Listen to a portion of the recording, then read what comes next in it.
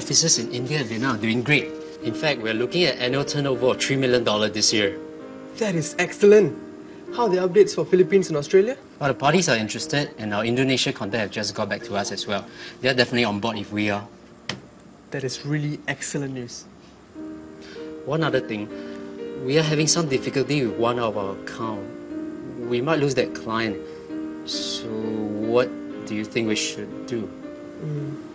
Let me take a look at that file.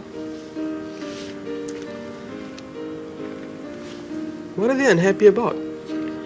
You take me through it. I'm pretty sure there's a way to work this out. There's no need to panic. There's nothing that can't be done. Only if you're willing to do it.